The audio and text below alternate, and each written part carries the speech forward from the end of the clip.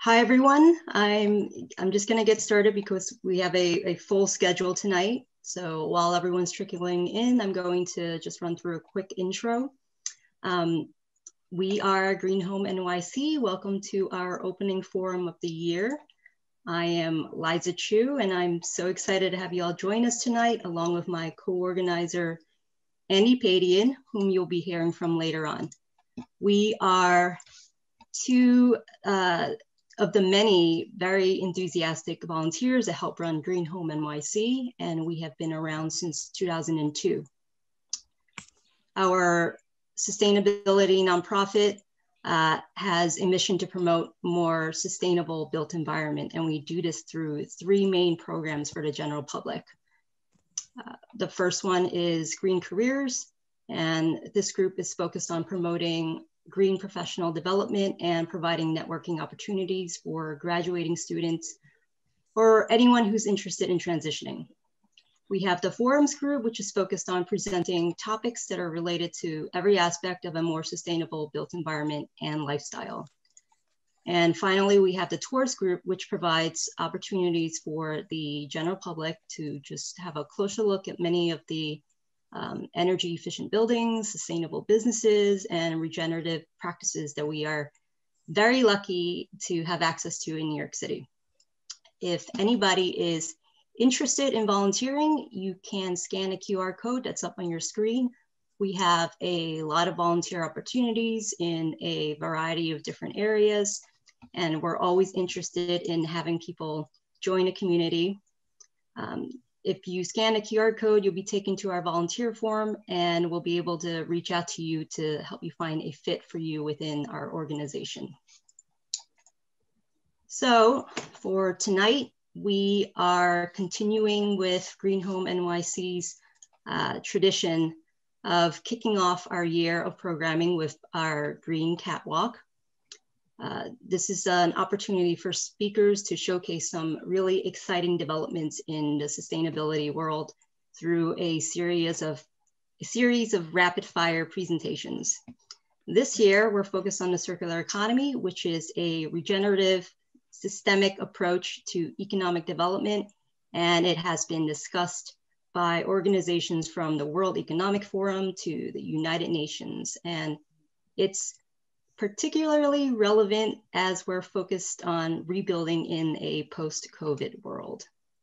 So to set the stage, I like to quote from the Circular Economy Handbook, and it says that the world's rate of consumption is at 1.75 times the Earth's carrying capacity, which means that we are using 75% more natural resources than we are regenerating each year. At this rate of consumption, we really have no choice but to reconsider our habits, to look at our waste streams, and to look for creative opportunities in identifying where we can redefine them as resources.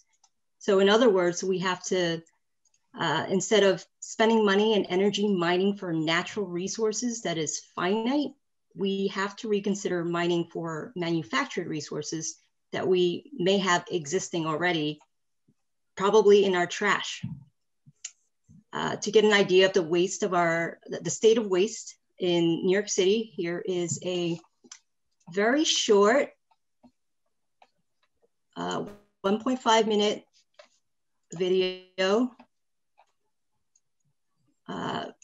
from the New York City Department of Sanitation that was produced by Green Home NYC a few years ago.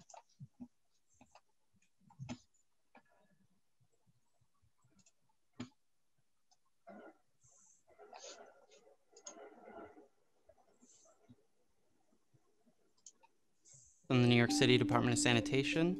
The New York City Department of Sanitation operates the world's largest municipal recycling program.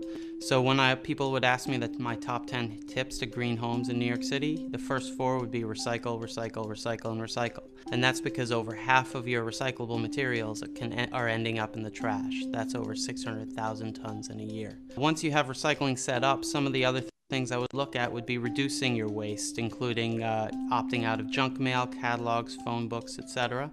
and buying durable goods to help reduce the amount of single-use items that you're throwing out in the trash. In addition, I'd look at reusing as much as possible, including donating materials to nonprofits and other organizations that take these types of materials. I would also take back materials to retailers and manufacturers for those items that can't easily be handled through your municipal recycling stream. I would also deal with your harmful household products by dropping them off at upcoming safe events and permanent sites that the sanitation operates. And I would buy recycled materials as much as possible to help improve recycling markets and keep the entire system going.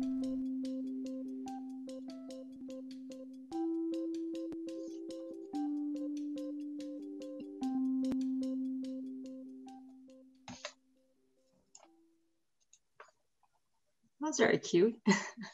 So our 7 speakers tonight will be walking us through the various ways that they're moving us towards a more efficient circular economy in the areas of food, water, fashion, and waste. And we hope that as you hear from them, you'll keep the 7, 10, and I've even seen 12 R's of zero waste in mind. Remember, respect, rethink, refuse, reduce, reuse, return, refill, restore, repair, and purpose before we recycle. Our first speaker is going to be Lauren Sweeney, who is the co-founder and CMO of Deliver Zero.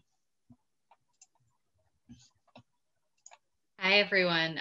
It's so nice to see so many faces tonight. Thank you all for joining.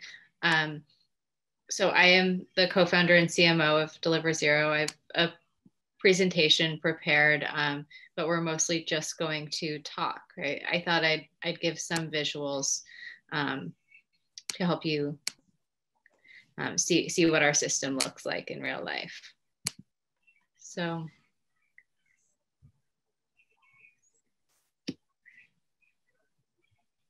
Oh, I'm sharing it instead of presenting it. I'm sorry. Okay. So Deliver Zero started just over a year ago in Park Slope. We launched with 8 restaurants just in one neighborhood because we had a hunch that other people like me and my co-founders, Adam and Byron, were really frustrated with this conundrum we're constantly faced with, which was that, you know, we're busy working parents. Cooking isn't always on the table. You know, we all like to cook every so often, but sometimes, like, I'm picking my daughter up from school and driving all over the place and taking the subway. It's chaos. I have a 5-year-old. Anyway, my co-founders are both parents of young children as well, both very busy. And we felt like there had to be a more convenient way to order from the local restaurants that made our lives easier and more joyful without contributing to our city's waste problems. So I've been happy in the last few months even to see that waste is being framed as more and more of a climate change problem. And we'll get into more of this later. But since I started, from the beginning, it's been really important for me personally to draw the link between climate change and waste.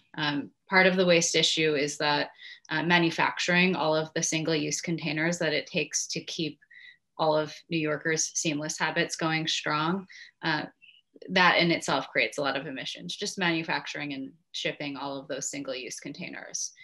But then what happens to them after they're used is even worse. They're either sent to a landfill or incinerated. Anything that's presented as compostable is typically not. Most of it contains a layer of PFAS.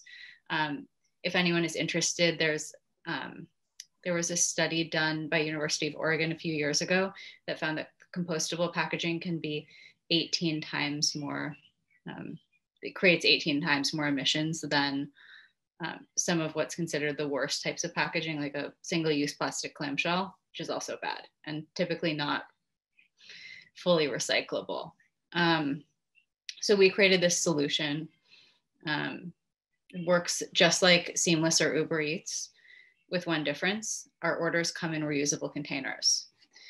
And sometimes when I say it works just like these other platforms, people think, no, like there has to be a catch, right? It can't be as easy as ordering through Seamless, but it is.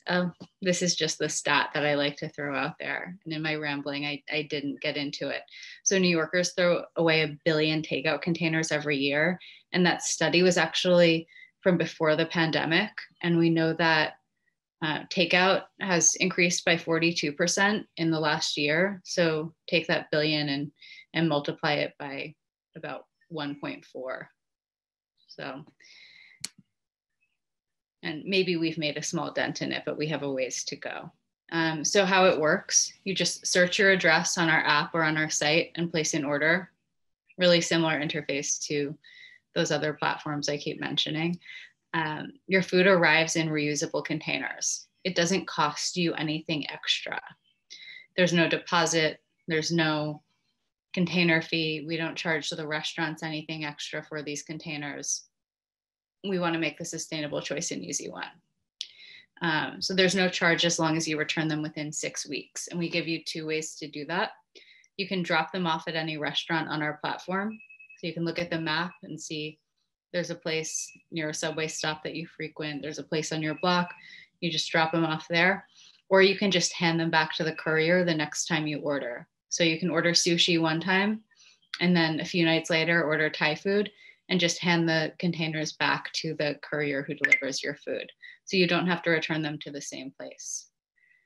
And here's a couple of, this food is from Sky Ice in Park Slope. If we have any Park Slope folks on the call tonight, they were one of our earliest restaurant partners and most enthusiastic. The owners really care about promoting sustainability, and they're just as frustrated as customers are with the amount of packaging waste that's created. And this place is Bombay Grill and Curry in Greenpoint, and the owner has 2 restaurants both on our platform. So I'm not even coming up close on time. So I'll go back. I started telling our story and then stopped. I haven't spoken on a panel in a while, so I'm very out of practice. So we launched in Park Slope 8 years ago with 8 restaurants. Within about a month, we were featured by the World Economic Forum. The Park Slope community really rallied around us. And we experienced some really exciting success early on. And I don't take credit for that. I think it's really our customers who made that happen for us, and the people we connected with on Instagram who really supported us early on and helped us like amplify what we were doing so that we could grow faster into other areas.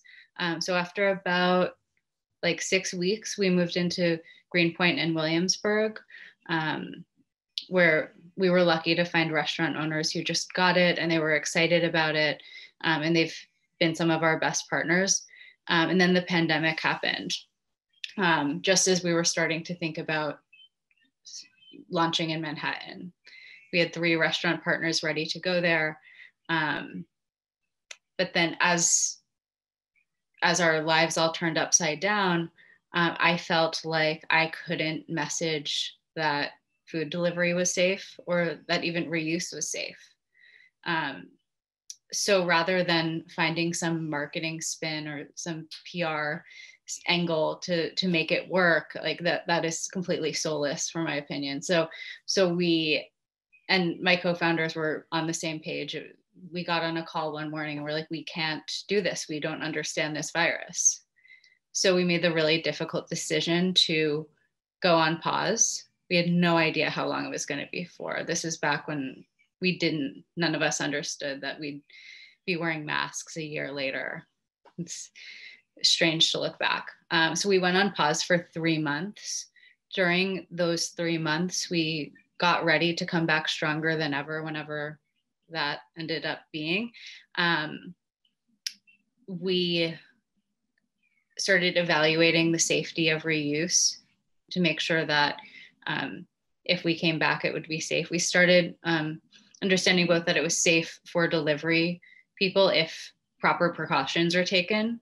So I was personally most concerned about the delivery people actually handling, having to interact with so many people, my heart was breaking. So we felt safe about that part, and we felt safe about the safety of reuse. And Oceanic Global was nice enough to include us in their guide to restaurant reopening.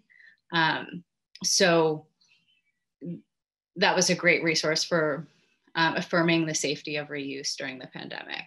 And we do feel very strongly that we're not putting anyone at risk. We wouldn't have relaunched otherwise. So when we relaunched, we came back in Manhattan with this very weak little offering of 3 restaurants in the East Village, and one of them was pickup only. That was June 26th.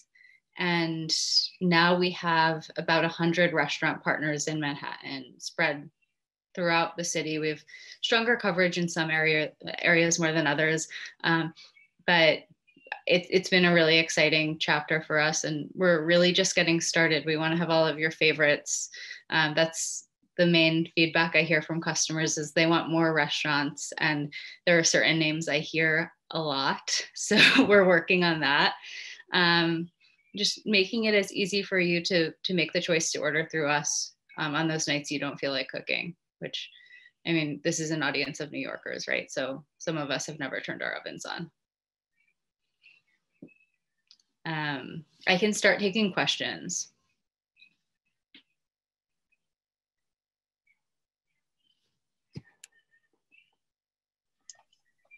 We're actually going to take questions at the end. Okay. If anyone wants to post your questions in the chat, Lauren and any of the speakers can actually directly address them. Otherwise, we're going to read out all the questions at the end and have like a full Q&A session.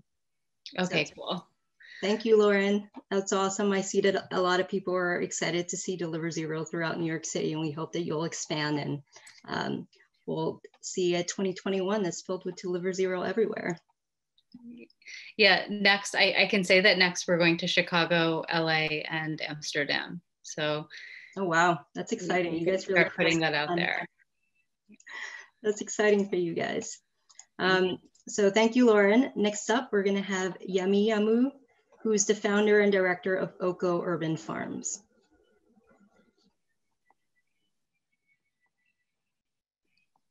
Hi there, I forgot to unmute myself. Nice to have everyone join us today. Thanks to GreenHomeNYC for putting this together. It's really cool. So I'm Yemi Amu. I am a farmer in New York City. I've been farming in New York now for at least a decade. Been working both as a farmer and an educator. I started farming originally because I was working with a formerly homeless, mentally ill population and doing nutrition education, culinary education with them. And I realized that, you know, just getting access to healthy food options was actually more relevant than me necessarily cooking for them or telling them how, you know, telling them to eat healthy, right? If you don't have access to healthy food options, then it doesn't matter, even if you have the knowledge about healthy eating and cooking, if you can't get the food. So I started farming at that point so that I could A, grow food for the residents, and B, teach the residents how to grow food for themselves. This was at a supportive housing facility. And then I started making the connection, of course, between feeding people and also the environmental impact of food production and feeding people. I was introduced to aquaponics, which is the type of farming that I do now. Oko Farms is an aquaponics farm in Brooklyn. And I was really attracted to the closed loop system of aquaponics. This is a system whereby you're raising both fish and vegetables together in water. I'm gonna play a little video that takes you a little bit into the science of it, but what attracted me to aquaponics was not necessarily the science of it, but the fact that the system itself is drawing on really this older, or should I say ancient, integrated agricultural approach to food production. We have this binary way of growing food right now, where our older technologies really focused on biodiversity as a means for survival. But the idea that in order to survive, in order to respond to environmental stress, such as flood or drought or any other environmental issues or stresses that can come up, the best way to survive is to build and foster biodiversity and to foster symbiotic ecosystems. And aquaponics really is rooted in that.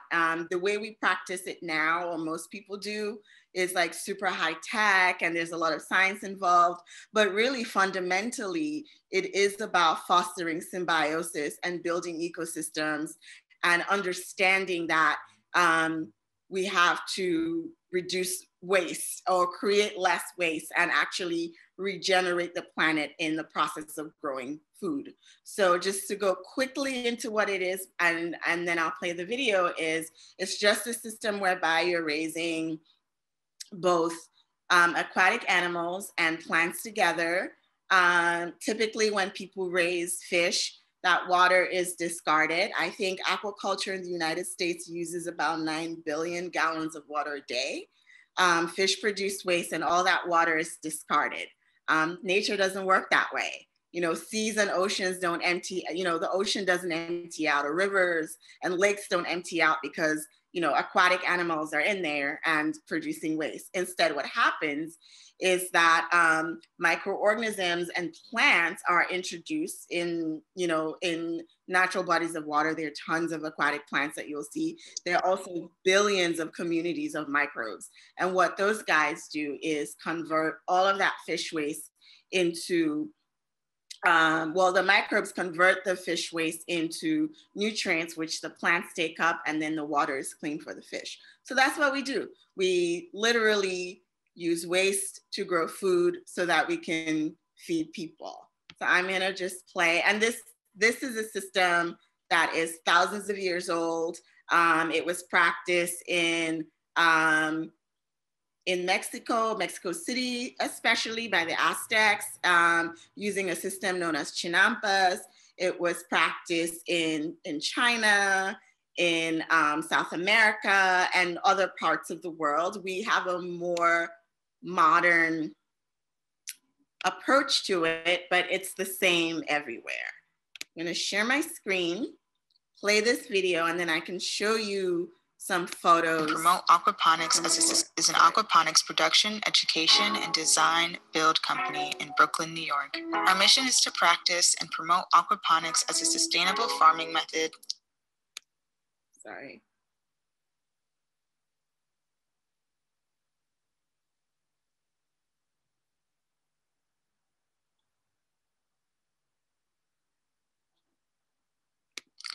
Oco Farms is an aquaponics production, education, and design build company in Brooklyn, New York. Our mission is to practice and promote aquaponics as a sustainable farming method and to spread the knowledge and skills to practice aquaponics to people of all racial and socioeconomic backgrounds. We operate NYC's first and only outdoor aquaponics farm that is accessible to the public. Our current farm is located in Bushwick, Brooklyn, on a formerly vacant lot. On the farm, we grow a wide variety of vegetables and herbs, along with a diverse range of freshwater fish. The farm was created in 2013 with a very little budget and a lot of creativity. We used a lot of recycled lumber and other donated materials. It was important to demonstrate that anyone can grow using aquaponics regardless of their budget. So what is aquaponics? Aquaponics is farming in water. It is the cultivation of fish and plants together in a symbiotic aquatic ecosystem whereby fish waste provides nutrients for plants, while plant roots filter the water for the fish.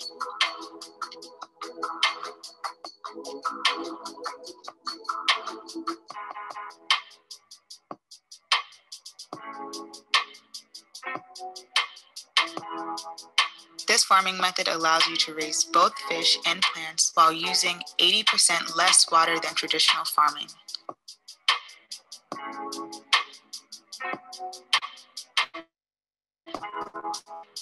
Over the years, we have cultivated a wide variety of crops, including grains like rice, millet, and sorghum, along with leafy greens, medicinal herbs, flowers, and fruits. We also raise a wide variety of freshwater fish, including ornamental fish like goldfish and koi, as well as edible fish, including tilapia, bluegill, channel catfish, freshwater prawns, and mirror carp. Aquaponics is also scalable and can occur both indoors and outdoors. Let's stop there, just to be mindful of time. So again, we save water in growing food because we're recycling water. We actually happen to be on a lot with no access to water. The nearest water access is about a block away, and it's a fire hydrant. So we are dependent on rainwater for the most part to run our system. We've been on our current site for about 7 years. And other soil farmers had actually been invited into the space, and it didn't work for them because there was no water access. It was perfect for us to demonstrate this growing system where you're saving water and you're able to grow both fish and plants at the same time. And again, you're recycling fish waste to grow food. We are working on, we're actually expanding. We are going to have our second site this year, which we're really excited about. This was supposed to happen last year, but because of COVID, our plans were delayed. We do a lot of education on our farm. We have people literally from around the world who come to us to see aquaponics for the first time because we're outdoors and we're accessible. We also teach people from around the world. We partner with organizations, both in the United States and overseas, to help bring aquaponics to their communities so that they can feed people. We are very much about giving people the tools to feed themselves, but also making sure that we are grounding it in regenerative agriculture and making sure that the way that we produce food is a response to climate change, or will protect us from the impact of climate change, and also will not further create damage to the environment. I just wanted to show you real quick, because I think it's so cool, some of these systems. So here is the Chinese. You know, the Chinese are the first recorded people. Actually, the earliest records of aquaculture come from China, and it really was about integrating fish cultivation and plants. You see here, you have fish down here, and then you have plants growing on top, and that fish waste was able to not just provide nutrients for the plants, but also that water was the source of irrigation. Here is another one over here. This is a more modern application, or more relatable one for a lot of people around the world, is rice farming. Rice grows on, you know, in shallow ponds. There are people who flood fields, which is extremely wasteful, but this is how rice is typically cultivated, in ponds with fish at the bottom. This is from ancient Egypt. This is what it looked like in Mexico with the chinampas. The chinampas still exist today. So this is in Hawaii with taro farming, with taro growing directly in ponds. So yeah, this is, and we, because we want to make this form of system accessible to people around the world, whether it's people who are looking to feed their communities because of drought, because of limited access to land, we really focus on making sure that that the techniques we provide folks are accessible, the language we use is accessible, the materials are recycled and accessible. We built our farm mostly with recycled materials, and we encourage people to do that. If you want to find out more, you can go to our website at ocofarms.org to see, to learn more about what we do. I think I'm going to stop there because I have no idea how much time I've taken. Thank you. Thank you, Emmy. I didn't want to interrupt, but yes, we're trying to power through all these presentations. That was great, and all the images were wonderful. Next up, we are going to hear from Lindsay Boylan, who is actually running for Manhattan Borough President. And she's going to be speaking on wastewater treatment. And I believe I'm going to be sharing slides. Yes, thank you so much, Liza. I'll do my best to indicate when to flip it, if that's okay. Yes. I've gotten far enough in this world, and yet I'm still technologically not advantaged. So I appreciate the help. You are not alone. So I'll tell you just a little bit about myself and why I'm interested in this conversation. And I'm loving listening. I have spent my whole career in urban planning in some way, shape, or form. And, you know, conversations around the circular economy, around the way that we improve our cities, how they work, are really important to me. My first decade in New York, I spent managing public spaces and public parks. And our first speaker tonight talked a lot about the trash we create. And boy, you better believe the HBO Film Festival at Bryant Park creates a ton of trash on Monday nights. It was completely eye-opening to me. You know, after spending a decade in public parks management, I went into municipal finance and then ultimately worked for the state of New York as the economic development and housing secretary. So this is my great love. And my inspiration to go into this field was largely related to climate disasters and how we kind of respond to those. And so we're on our first slide. We'll stay there for a second, Liza. Wastewater treatment. I think just to bring it, you know, a little bit closer to home, you know, we're probably all familiar with the Black Death, also known as the bubonic plague. Took place in the 14th century, a highly contagious disease that spread over the majority of Europe and Asia, responsible for 75 to 200 million deaths in total. You know, a lot of the challenges that perpetuated the spread of this, you know, terrible virus had to do with the way that cities were run. Human feces and urine were contained in buckets. Once the bucket was full, the occupant of the cell or the house would throw the feces into the street. You know, ultimately producing almost 200 million deaths in the 14th century. But we didn't learn our lesson across the globe soon enough. In 1832, another deadly pandemic ripped across, especially Paris, the cholera pandemic. You know, in the course of 6 months, you know, almost 20,000 deaths, you know, people died. And it caused a real moment to reshape and rethink how cities, especially Paris, were laid out. Streets got wider, you know, parkway systems got more significant. The big urban planner responsible in Paris was Haussmann, if you're familiar with Baron Haussmann, and that shaped a lot of how European cities and ultimately American cities were put forth. Now let's get to the really exciting stuff. That's the context and how it relates to where we are today. Let's go to the next slide. And Vivian? One back. Thank you. So my daughter really wanted to be here. Yeah, one more. Thank you, Liza. When I showed the poop emoji, she was very excited. So that's her. Okay, now you can go back here. So what we're here to talk about is poop. It's a really serious thing. Go back one, Liza. I'm so sorry. Just stay on the poop emoji for just a second if you can. You know, poop is really serious. The stuff I told you about just a second ago caused a lot of deaths. And as a result, urban planning was reshaped forever. But we continue to need to think about poop, think about crap, shit, whatever you want to call it. Not poop exactly, but wastewater treatment more broadly.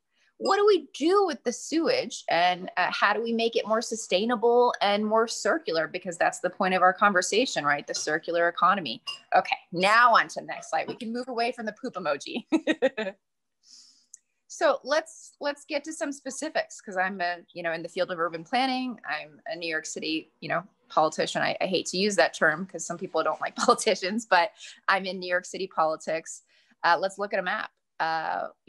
I'm in Manhattan, let's look at, where our wastewater treatment plants are in Manhattan. We got two of them. You see at the top of that chart, we got, you see the name here, Wards Island and North River. You know what the interesting thing about that is? They're both all the way on top of Manhattan, none near predominantly white, predominantly wealthy areas. That means it's a real reflection of how urban planning has worked writ large in this country. We make the inconvenience, we create the problems, we create the things that we don't want to see or deal with in low income communities and predominantly communities of color. And I view the great challenge of urban planning now and in the future is to respond to climate justice, inequality, and systemic racism. So I think it's just really important to know who bears the brunt of responsibility in waste management. And what it means ultimately when you have waste management on site, and not, let's say, the most advanced version of that is you have worse air quality in those areas. It stinks more than others. If you've been on the West Side Highway in Upper Manhattan, you sense a smell, and that's because of the wastewater treatment site. It means poorer water quality. Unless we put effort and money and thought into making waste treatment more efficient, we continue to hurt certain communities for the benefit of the whole, in addition to creating all these negative externalities around the environment and stuff that we have to act on, which you know from the two previous speakers. Okay, now we can go to the next slide. I have an exciting, boy, isn't that beautiful? I'd love to just give you a little snippet.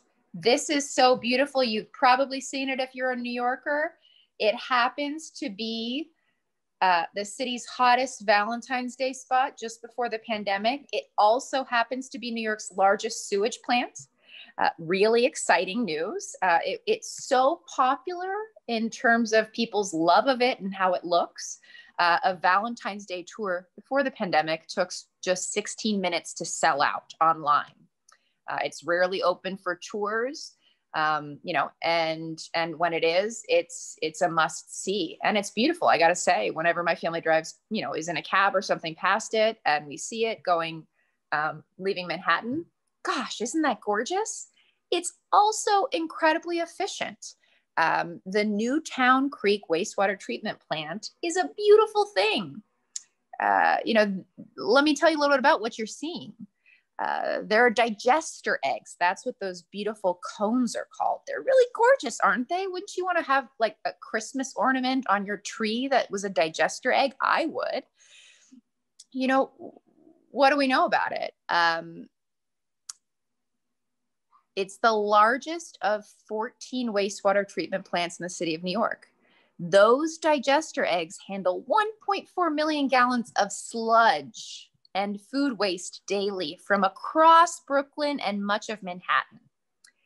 Sludge means what you think it does. It means poop if you've had a bad week or ate something foul. It means a little bit different version of that. It means what you think it does. So this is let's just hold on this thought for a second. The Newtown Creek wastewater treatment plant as a great example, because it doesn't just bring in the waste for treatment in the wastewater plant. It actually does a lot more. It doesn't just flare and vent into the environment bad stuff like methane, which we'll get into a little bit later, not too specific, but it also powers homes in the area, 5,000 homes. They reuse the sludge and the crap and the poop, whatever you want to call it. They treat it, which I'll get into in just a second, and make it power for 5,000 homes in New York City. And now you can go to the last slide, Liza. Thank you so much. It's a different version of the circular economy. I mean, not even a different version, but kind of just a different pictorial description of the circular economy that Yemi was talking about. It's, how does our current society, with the amount of crap, literal and figurative, that we create, turn it into something else. So, in these plants, water gets treated, cleansed, and released if it's doing it well, it goes through the system and becomes part of your, drinking water yet again. Once the water is clean, all done there. But sludge, once it's been processed, it can become fertilizer. The key here is breaking it down first with anaerobic digestion by bacteria. And that's the really exciting part, which I mentioned just above.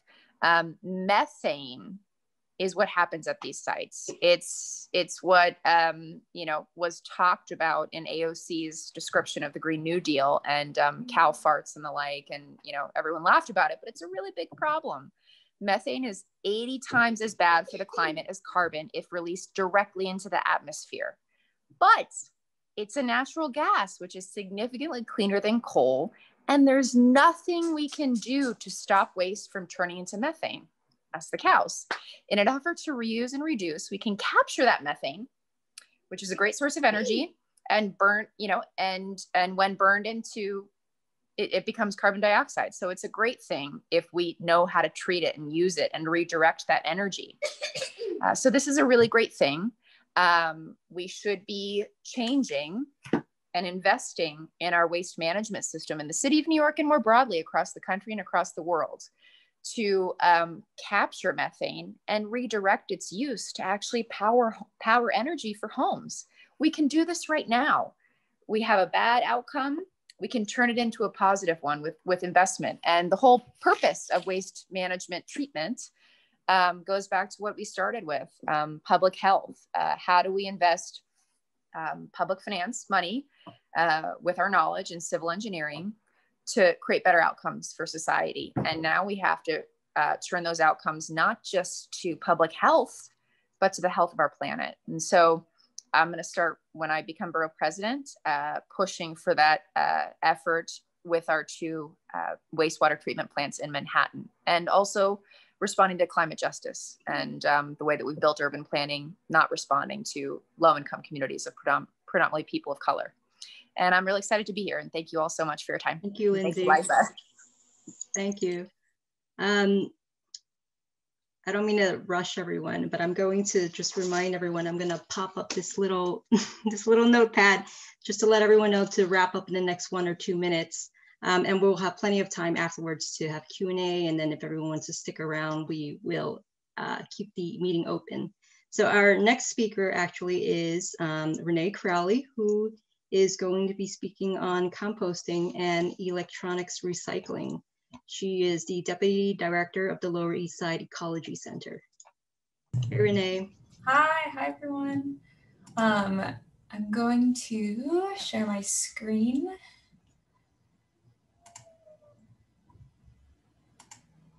Which is always, I think I'm doing it. All right. So hi everyone, thanks for joining. It's been an exciting night and I am thrilled to be following the wastewater treatment talk, another favorite topic of mine. But I want to introduce you to the Lower East Side Ecology Center. We're a community-based nonprofit based on the Lower East Side. We've been operating since 1987 and our primary programs focus around compost collection and the processing of those food scraps in a very local environment. Our food scraps usually travel no more than about 5 miles from where they're originally collected. And the finished compost that's created at the end of the composting process is then used on green spaces in the communities where those scraps were located. So great little closed-ish loop of recycling materials in a community. A lot of that finished compost is also used in our stewardship activities in East River Park in the Lower East Side. And a lot of our environmental education programs focus on composting, but also goes beyond just composting and focuses on our connection to urban ecology and the local estuaries as well. And last but not least, we run an electronic waste recycling program, which at first you might think compost, ecology, gardening, all these connections to green spaces. Why is this organization kind of running a program based in technology? I'll get to that in a little bit more detail, but basically thinking of the contamination and the toxins that are in e-waste and anything that we throw out and how it impacts the health of our local environment. So as said, I am focusing primarily tonight just on our composting and our e-waste programs. And so just starting out with compost, for those that are unfamiliar with the composting process, basically we take your food scraps, your yard waste, your leaves, wood chips, wood shavings, any kind of materials that were once alive, and we build a compost pile, and it's through that decomposition process managed by humans that we create this finished compost. A lot of community composting models like ours focus on a very closed loop model of thinking of using food scraps to create finished compost, and that finished compost being used to grow more food that you eat, and just kind of keeping everything in a local closed loop model. So there's a lot of amazing community composting groups across the country, across the world, that really focus on this like closed loop nature of composting food waste. But why compost? Why is composting so important? One thing that I point out to folks is that food scraps generate methane when they end up in a landfill. Methane is a much more potent gas than even carbon dioxide. And so keeping those food scraps out of landfill is a huge priority with regard to climate change and greenhouse gas creation. Finished compost, the end product at the end of the composting process, builds healthy soils. And healthy soils have an incredible ripple effect through our ecology. Healthy soils support healthy plants, stronger trees that address our tree canopy related to urban heat island effect.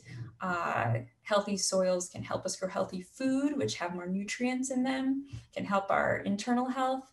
Healthy soils can help support advanced green infrastructure, being able to retain more stormwater as we face storm surges in the future. And one of my favorite things to tell folks is that healthy soils actually sequester excess carbon from the atmosphere as a result of climate change impacts. So if you think about food scraps in a landfill generating methane, contributing to climate change, but compost, finished compost being used to create healthy soils actually reverses the impacts of climate change. So great no-brainer of what you should be doing with your food scraps. And last but not least, composting actually creates more jobs than landfill operations. So thinking of the role that composting and composting programs play in a larger economical scale is super beneficial as well.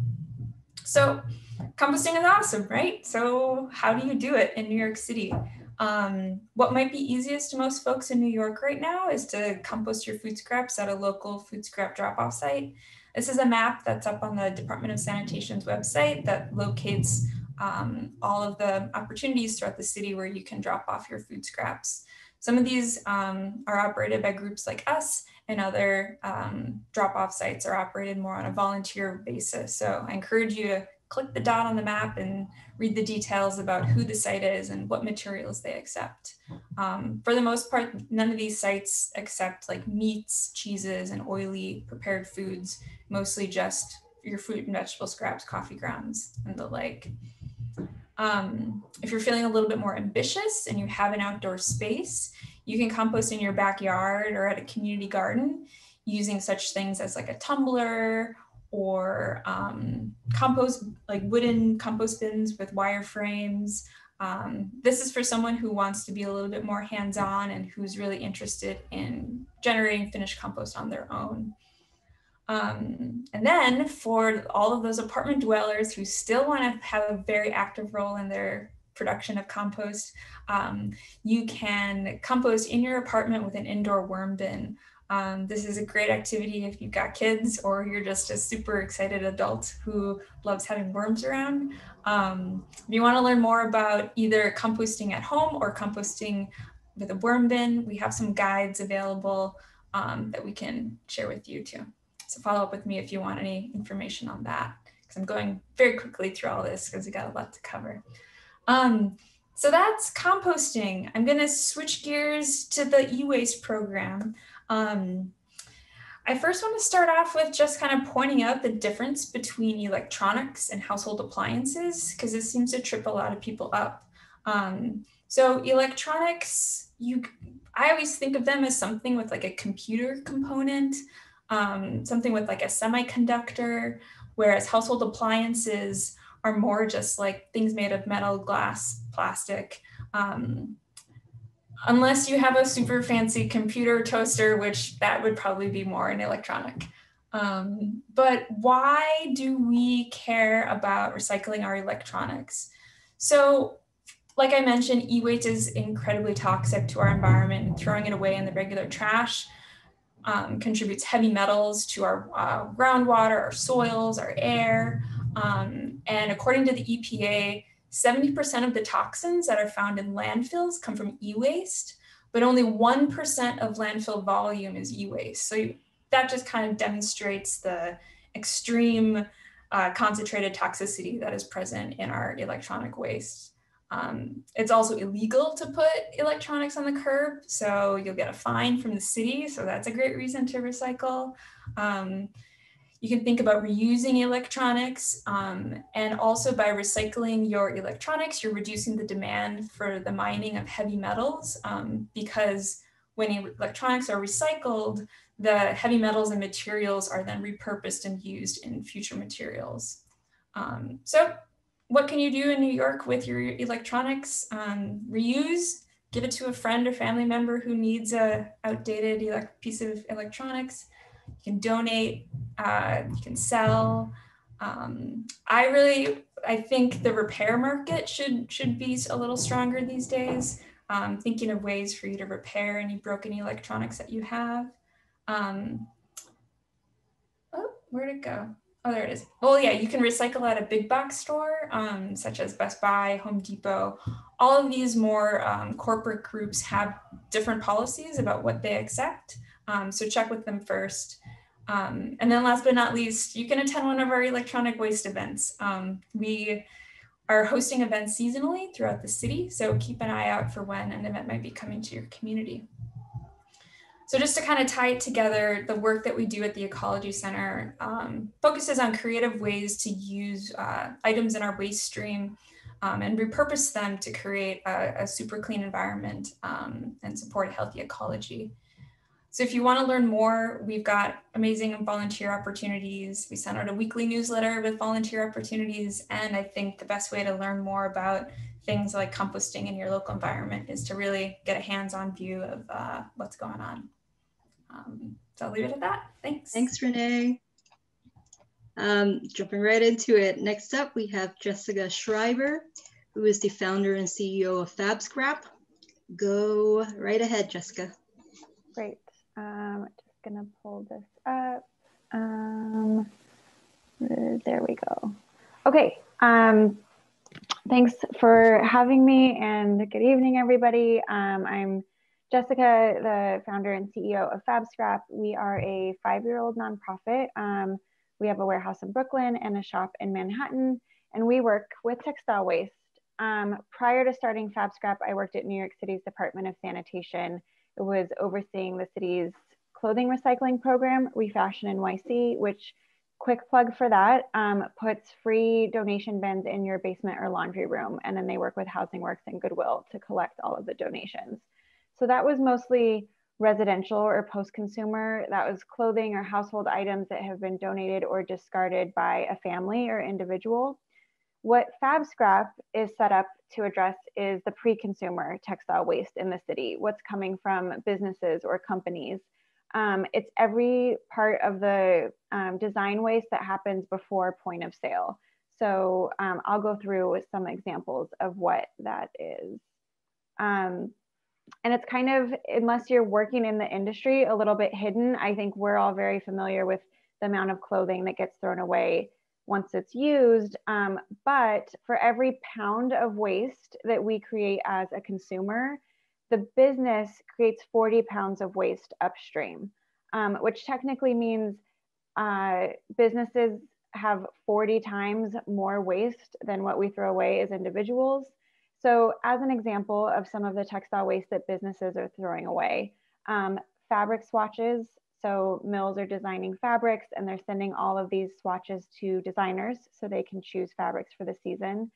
Mock-up and mutilated garments, you can see this is still having some notes and there's some rips in it. So not a finished sample, not something that could be sold or used. Cuttings from production. When you cut out a pattern, there's all those cookie cutter edges on the side. That's just paper and small strips, but recyclable. Dead stock and excess materials. Sometimes brands have to buy more than they can use to get the fabric that they want because of mill purchase minimums. So they're left with leftover fabric. And then always extra trims, cones of yarn, leather skins. Best estimate that we could find is that 12% of the total fabric waste that happens from start of a fabric to its end of life as a garment, 12% gets wasted in the design process. And that is where FabScrap is working. So we work primarily with companies, but also home sewers, costume designers, interior designers, and we are collecting excess fabric scraps. This is actually now closer to 500. We're working with 500 fashion and interior design companies, some for entertainment companies, for Broadway, TV, movies, and we pick up fabric in these bags or in rolls. And then we sort all of the incoming fabric with volunteer help at our warehouse at the Brooklyn Army Terminal in Bay Ridge. Volunteers sign up for a 3-hour session. They're helping us sort the fabric for reuse or for recycling. And as a thank you, volunteers get to take home 5 pounds of fabric for free. So it's a really great thing for somebody who's just starting in the fashion industry. You get to learn a lot about fabrics. You get some trend forecasting because you're seeing what New York City designers are throwing away, and you learn a lot about fabric in the process. Plus you leave with some new material to work with. So at the beginning of 2020, we had just passed 500,000 pounds. We're closer to 600,000 now, even through the pandemic. Small pieces get shredded and become insulation, carpet padding, mattress stuffing, and then we try and reuse as much as possible. So this is sort of what our circular version of this looks like. We're picking up from brands, we're consolidating that material and tracking everything. Data and transparency is really important to what we're doing. And then we have a whole community of volunteers that's helping us sort for landfill, for recycling or downcycling. And then we have our shop where we're able to redistribute and resell fabric. Hopefully it's upcycled and maybe even a supply for a brand that then also uses our service. And so eventually we're able to keep a lot of material in cycle and extend the life of those fibers. I am not one to like name drop normally, so I just will throw up some of the logos of the bigger brands in New York City that we're working with. You probably recognize a lot of these. And what's interesting is a lot of these haven't made big sustainability claims, but because FabScrap is something that happens really internally, it's been well adopted. And there's a lot of word of mouth to share this as a resource. Part of why I think brands sign up is also just for the information that they get.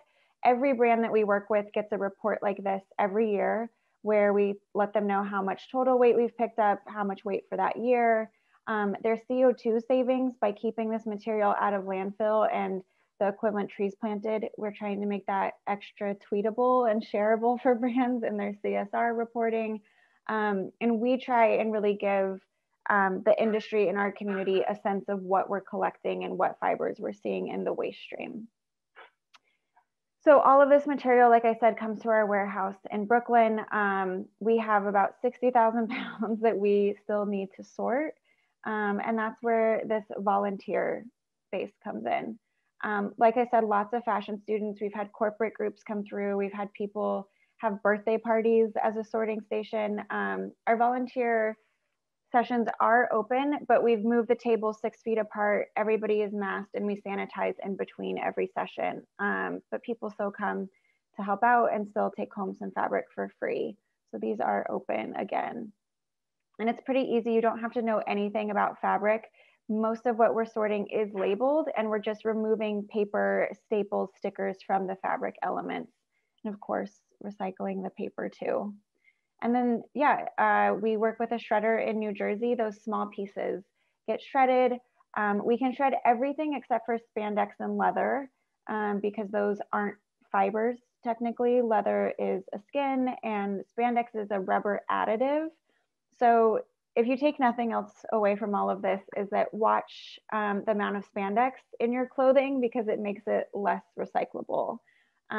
We're shredding everything that we can, and it becomes insulation, carpet padding, mattress stuffing. It's used quite often in the automotive industry, moving blankets. It's now in refrigerated meal boxes because more and more people are getting food delivered. So lots of uses to extend the life of those fibers. But the funnest part, I think, is the reuse and the upcycling. So we're saving all of the usable yardage and making that available for shoppers. Any fabric yards that we find in the bag, also available. Cones of yarn, leather skins, buttons, zippers. We are saving all of the small swatches with spandex, and we sell these as scrap packs. And when I say sell, the spandex is pay what you wish. So lots of free fabric available to students, teachers, other nonprofits. We have an online store, which has really helped us out during the pandemic to redistribute. We used to do pop-up sales at fashion schools. I'm hoping these come back.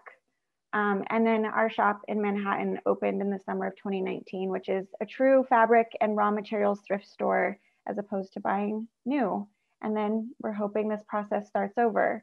And like I said, transparency for us is really key. So we put out an annual report every year to help the industry understand how much waste we're collecting, how the community is playing a role in this recycling infrastructure and redistribution, and what is possible by upcycling and using materials saved from landfill as a resource.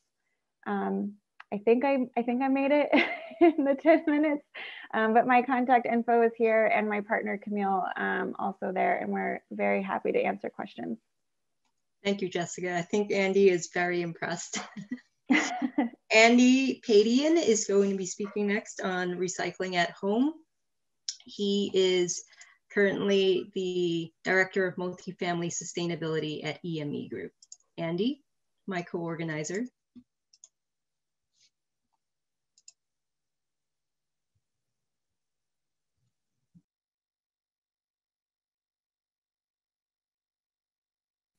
You all hear me now? I think I'm unmuted. Yes, you're good. We hear you. Hi, everybody. I'm going to talk about recycling at home because I think it's a really good thing to do. I just have to do this thing.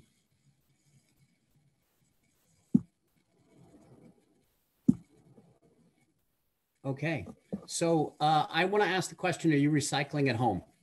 And if you want to learn about recycling and you don't know how to recycle, and I've already seen questions tonight about what to recycle and where to recycle it, please go to the Department of Sanitation website, because they're really good at telling you how to do this stuff very efficiently. So this is all the stuff that I do. I'm a building scientist. I make buildings more efficient. I'm a community gardener. I'm an environmentalist. I'm a teacher. I'm a mentor. I'm a headhunter. I'm a career coach. I speak in public all over the country, and I do stuff on energy, water, and waste efficiency. And I'm very passionate about my work. And I volunteer for GreenHomeNYC for the last 16 years, I think. So these two tormentors came by on August 21, 2019, and they were speaking with me at a recycling seminar, and Joan Burns Daly was one, and Kara's speaking after me, so she'll deny all of it, but actually I will admit that Joan was the major tormentor. And they were talking about recycling, and they said, well, we know that it's possible to recycle 77% of one's waste, but nobody really does that. That was actually the evil Joan. And she taunted me before, during, and after the recycling forum. So over the next year, I didn't change my practices at all, except I took the time to weigh everything that left my house, like paper and cardboard, like cans and bottles, like compost, non-recyclable garbage. And yeah, like I need another job. So overall, it's pretty easy to do this. I have a hanging bag in the kitchen for cans and bottles and glass and metal. I reduce my household garbage pail size, so you take it out more often so it doesn't stink. I buy less packaged goods and order less delivery and takeout, and that means you need to learn how to cook. I organize my cardboard and paper and recycle it on the right days. I think for everybody, it's a good idea to find a local compost site or compost at home and in the office. And just like all of you, I live in a teeny tiny apartment and I don't have room either. So you have to kind of adjust. And this is my Fresh Direct recyclable can bag, and it holds about, you know, a week or two, depending on how much I'm drinking, and let's not talk about that, of cans and bottles. I used to put stuff in a beer box, but I find these seltzer bottle boxes and beer boxes that are a bit smaller. If while you're sitting around doing something, like I was doing it while I was sitting here tonight, you just rip up your paper and put it in the box. You end up getting about 2 or 3 weeks of paper in this box. So it's really effective and it works for me. I'm a composter, and in the corner of my community garden, I took this 4 foot by 3 foot wide, 4 foot wide and 5 foot high piece of chicken wire, and I secured it together. Be very careful using chicken wire because it will cut your fingers. And I sunk it about 3 inches into the soil. At the top of it, I rimmed it with aluminum tape. And then when it fills up, and it takes about 6-8 months to fill up, you just pick it up and dump it on the garden and then put it back in its little space. And the mice don't like it, the birds don't like it because it's decomposing. But in my office, right here, I have my own 1 gallon office compost bin. So I compost in the office when I eat a banana or, you know, have an apple core, and I put it in there. And then every Friday I take it home. So nobody in the office yells at me for having stinky compost in my office. So with a few simple practices and a little bit of time, and what are your results or my results? Well, here's all the data. Oh, you don't want to see that data. Okay, let's compose the data. So in total, I throw out 2.16 pounds of stuff per day, but only 19.4% of it is garbage. 23 is compost, 32 is metal and glass, and 24, almost 25% is paper. But the large portion of this garbage was caused by me, because I'm a photographer, or I was a photographer. I still take pictures, but I was a professional photographer many years ago. And I found that I had boxes and boxes and boxes of photos. So I went to clean them out this year, and I found photos of people I had no idea who they were. It is not possible to recycle photographs or negatives unless you box them and send them to a resource recovery plant. That means a garbage burning plant. So I wasn't able to do it. So 20% of all my garbage from that year was just photo waste. So we know it's not possible to recycle 77% of one's waste, but nobody really does that. And I know that because I recycle 80.6% of my waste, and you can do it too. So I want to encourage everybody to recycle a little better, and thank you very much. Thanks, Andy. I definitely have to look at my own waste practices a little bit more closely. Next up, we will have Cara Napolitano, who is the Outreach and Education Coordinator from Sims Municipal Recycling, and she'll be walking us through recycling practices. Thank you, Cara. Hi, thanks for having me. Good to be back with Green Home after we tortured Andy last time, but it seems like it had an impact. So that's really great. And you know, this trash nerd always loves to hear about waste characterization studies done in the home or for the city. So let me share my screen now that Andy has hopped off. So my name is Cara Napolitano, and as said, I'm the Education and Outreach Coordinator for Sims Municipal Recycling. This is an aerial of our facility in Sunset Park, Brooklyn. It is a very large facility on the waterfront, and this facility is a material recovery facility, also known as a MRF.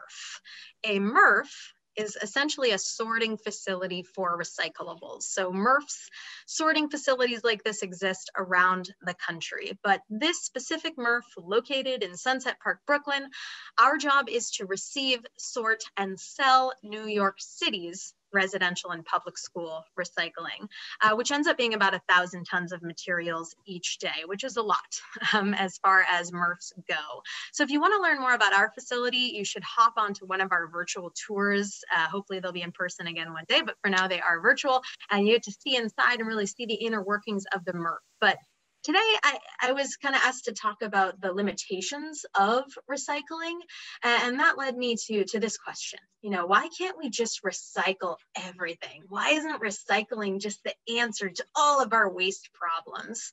And to answer that question, you just need to know that to be recyclable, something has to fit in the recycling stream. It must be able to travel through the recycling process. So let me show you what that process is.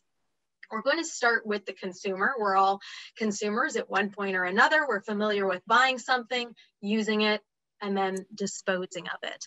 So when we dispose of it, hopefully we can recycle it, at which point it will be collected by our municipality or a hauler or whoever's job it is to pick up our waste. They will then bring our recyclables to a MRF, where those recyclables, again, will be sorted into their respective categories. So the MRF then, after sorting, will sell those items to the appropriate reprocessor. Metals go to a smelter, plastics go to a plastic reclaimer, paper goes to a mill, and so on. So those items can, again, just be prepared to be another product. The next very important step is a brand or manufacturer must buy those items and use them, or buy those materials and use them in their products or packaging, and then of course sell them back to the consumer. So hopefully the loop can continue. And that's the recycling process, you know, wrapped up like a little present and kind of tied up with a bow. But I'm sure you can imagine there are many potential barriers and challenges that can arise in this process. So to determine if something is truly actually recyclable, because look, anything is technically recyclable, but to determine if something is truly recyclable, you have to ask these 4 questions to determine if it will successfully flow through this loop. So what are the 4 questions? So again, we have to get 4 yeses. And the first question is, the question we're probably the most familiar with, is it accepted in your recycling program? Is there a place that you can recycle it? Maybe in your home bin, that's probably the easiest, or can you, take it to Lower East Side Ecology Center or the like to recycle or compost it? So is it accepted? And look, you're only gonna get a yes to that question if you get a yes to these next 3 questions. And now we're really talking about, curbside recyclables, things that you can recycle in your home. So will it sort at a MRF, or will it get tangled up and cause problems at the MRF? Will it fall through the cracks and be lost in the sorting process at the MRF, or will it successfully sort? Is there a market for it? Very important question. Is there a company that wants to buy that stuff and use it in its products or packaging? If not, that stuff is as good as waste. And then last, can it actually be reprocessed into something? Is there an existing technology or an existing process to take that thing, break it down, and turn it into something new that can be used again? So these are the 4 questions, and I'm going to dig into each of them just a little bit more in the short time that I have. And remember, we need a yes to all 4 for something to be truly recyclable. So is it accepted? I can't do a presentation without briefly going through what is accepted in New York City's recycling program. So in New York City, we separate our recyclables into 2 bins. Okay, we have the blue bin and the green bin. In the blue bin, we accept metal, any metal, large or small, glass, bottles and jars only, cartons, they go in the blue bin, and rigid or hard plastic. So any plastic that you can set on the counter and it keeps its shape, right? It doesn't deflate. And then in the green bin, we accept paper and cardboard. If you can rip it, you can recycle it in the green bin. Greasy pizza boxes are accepted. Just make sure you take the pizza out of the box, please. And so anything else that's not one of those items is a trash item, unfortunately. We've got chip bags, candy wrappers, single-use plastic bags. You can take those back to certain participating stores to recycle them. And of course, seeing compostables on there, kind of a bummer, kind of a soft spot for me and some of us. The city's brown bin program is on pause, but if you can, it has been said, if you can, take your acceptable compostables, like food scraps, to a community garden or a drop-off point if you can. Compost, compost, compost. But look, if it's not accepted in the recycling program, again, it's because it didn't receive a yes to those other 3 questions.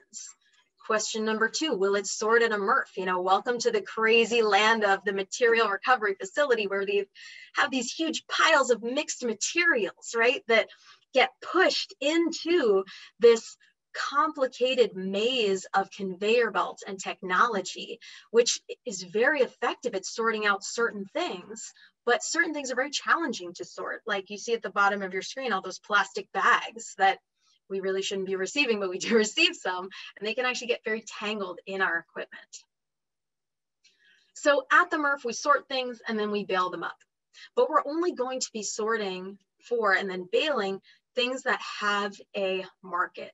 And so New York City is only going to tell you to recycle things that there really is a strong, consistent market for. So things like soft plastics, like plastic bags, there just is not a strong market for these. And they get tangled up and cause problems at the MRF. So that's just an example of one material that we really can't be putting in our home recycling bin. Though I do encourage you to take them back to stores if you can. So then question 4, can it be reprocessed? Look, things like water bottles, they can be chopped into flakes, melted and chopped into pellets, used to make more water bottles, or clothing. Cartons, it's that soft white paper on the inside that'll probably be used to make toilet paper. Metal cans can be melted down and turned into a variety of metal products, and glass bottles and jars can be thrown into a furnace and used to make more glass bottles and jars. Those are fairly simple materials. But some items are more difficult or even impossible to reprocess. Like, sorry, my cat is sitting on my prop, but for example, the chip bag, right? A chip bag is made of many different types of materials. There's plastic, there's metal, there's ink, there's more plastic fused together. Thank you for the time. They're fused together. Very difficult to pull them apart, costly. It will cost money, it will cost energy. So something like this that's a bit more multi-layered, more complex, is not really recyclable. It's not going to be recycled, these more complex, multi-layered materials. So those are my 4 questions to determine if something is truly recyclable. And look, just because we can't recycle everything doesn't mean we should stop recycling. Recycling is good. Recycling is helpful. I want you all to participate in your local recycling program. Just know that that's not enough. It's not a solution in itself. And we must incorporate reduction and reuse. Those are, look, they're on top of recycling in the pyramid. They're more important. Overall, we really need to rethink, there it is, our relationship with materials to effectively, manage our waste, cut down on our waste, eliminate our waste, and develop a circular economy. And that's what I have for you today. Please reduce, reuse, and as a last resort, recycle. Check us out online and come to one of our virtual tours. Thank you, Kara. That was wonderful. And thank you to all the speakers.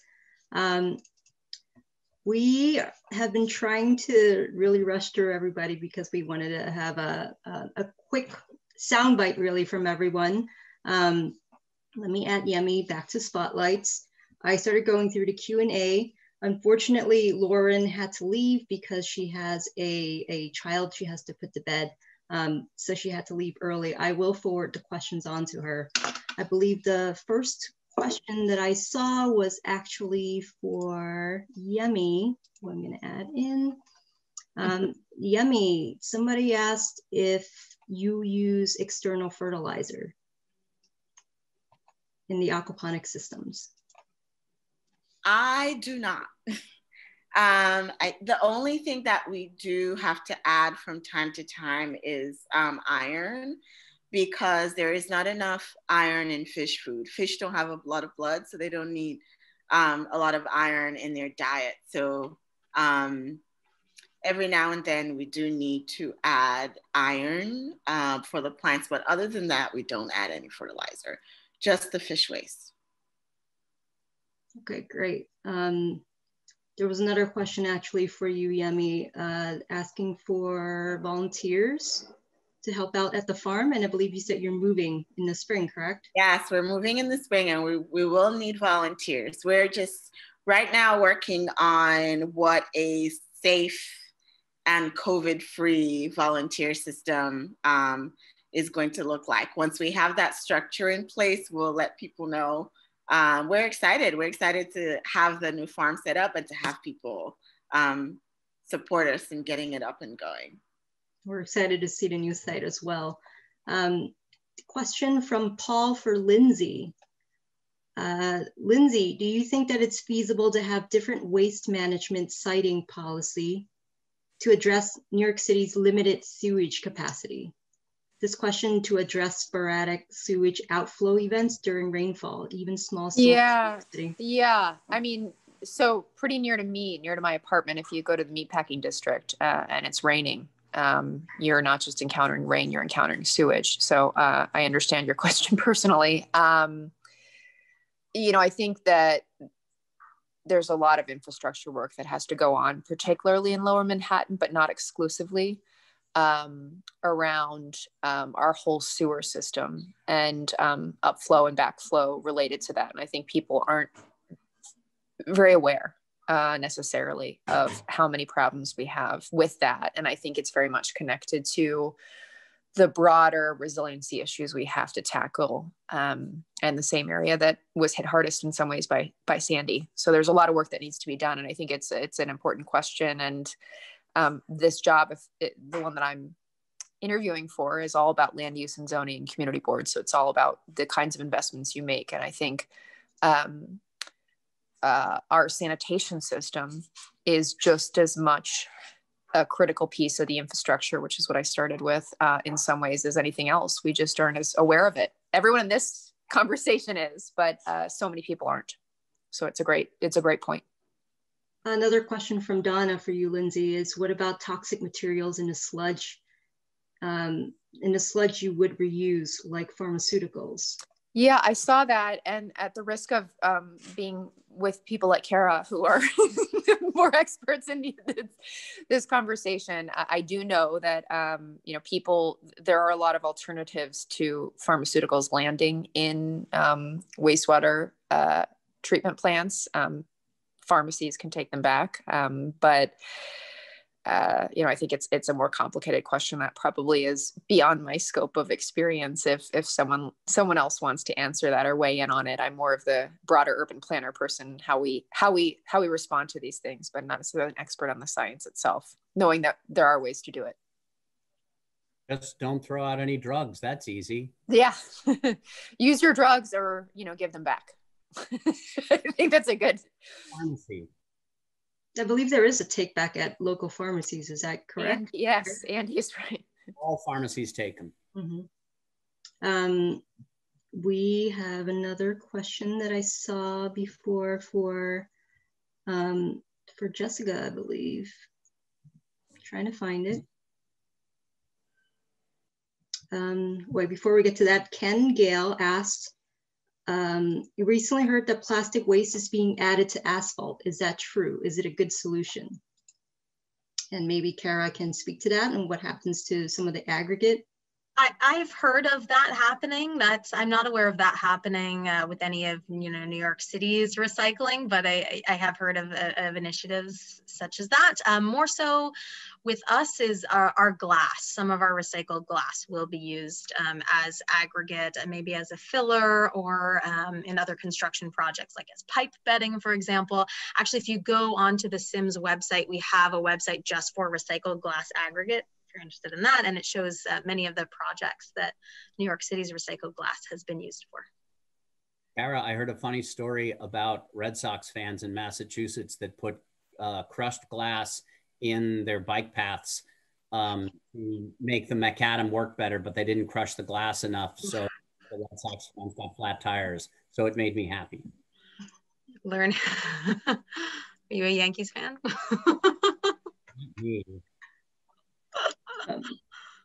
Right, so there's a lot of moves being made right now in reconsidering aggregate to be added to cement in order to I guess, construct sidewalks and public roadways and other construction materials, basically. Another question for you, Kara. We know that supermarkets generate between 23 to 27% revenue by selling purchase behaviors back to FMCGs. I'm not sure what that is. Do you see any opportunities in collecting data sets around waste behaviors, which Jessica also does, actually? I mean, sure. Honestly, this is not something that I'm especially familiar with. You know, the data I'm more familiar with is, you know, on the bottom end, on the waste side, not upstream, but more downstream. But you know, that's certainly a way to think circular. You know, and sorry, my kitten is loose and she wants to fall down. But it's something to be aware of is extended producer responsibility legislation, which basically puts the financial responsibility of managing waste back on the producer. So you made it, and then you have to pay pay for it to be disposed of. So New York State has an EPR bill in the works. Hopefully it'll pass in the next year, 2 years. But something like that would require that sort of a, you know, circular awareness, not just of, you know, waste downstream, but upstream as well before it becomes waste when it's manufactured. There was a New York Times article specifically about this, right? Yes, and that mentions SIMS.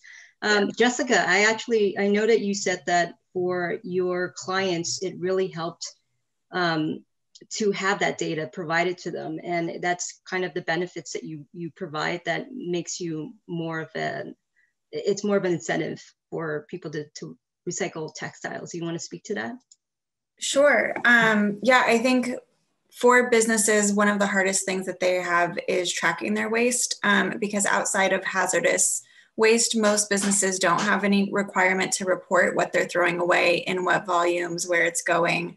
And so for us, it was a way for them to even sort of benchmark how much they were wasting. And so sometimes they'll send us things that they know we can't recycle, like proprietary spandex, which we can't shred and can't reuse, just because they want it measured. And so that they have a full scope of what their textile waste stream is. And that way they can start to make decisions to reduce that. And so it's really valuable from a corporate perspective to know what you're throwing away, because there's potential cost savings there.